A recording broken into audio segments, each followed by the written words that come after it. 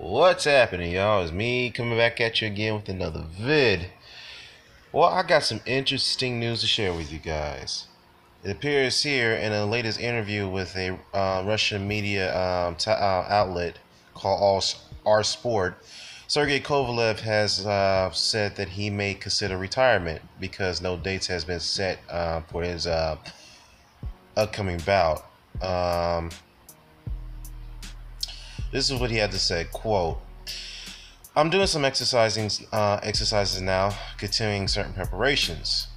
Now I'll be back to the States in early September for further full scale training, but I haven't thought about future bouts at all. No dates are set, so maybe I'll hang them up because my mind doesn't belong to boxing at the moment. I consider retirement as a possibility. Now, it's probably that time for me to stop fighting or call it a day. However, I haven't even decided yet what I would do in the nearest future. Now, as for now, I'm focused on myself and on my family. Now, I have come to Mount Athos, whatever. I've decided to come to Mount. Oh shoot! Why am I butchering this? I have come to Mount Athos, a sacred place for the Eastern Orthodox Church, for the spiritual connection with God.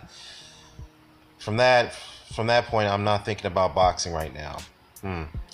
End quote. I'll leave it there. It could, like I said, many times, when you have this perception and this aura of being the boss and the bully for such a long stretches of time during your career of boxing, that's gonna stick with you. Your mindset's gonna change when you start getting these high seven-figure paydays, whatnot, and the spotlight's on you, and you're used to dominating your opponents.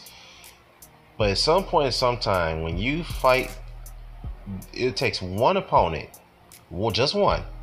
You run into the wrong individual to have that type of attitude, then your whole mindset and attitude starts to change. Okay? From a psychological standpoint. And that's what happened with Sergey Kovalev when he fought Andre Ward twice.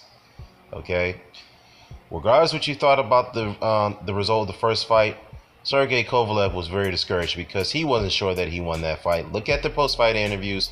Look at the end of the fight when the bell rang. He went over to his corner and he approached his manager and he asked him, "Do you think I won the fight?" That's what he said. He wasn't sure that he won that first fight.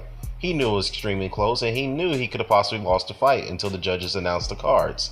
Okay, so he's mentally broken right now, and at the same time, he's made a lot of money after the Hopkins victory. He was able to collect seven-figure paydays after that and so forth.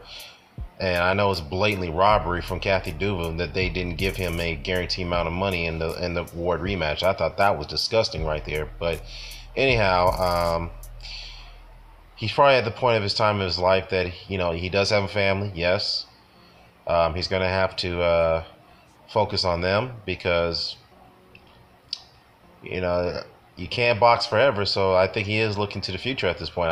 I think he's really genuine about what he just said here.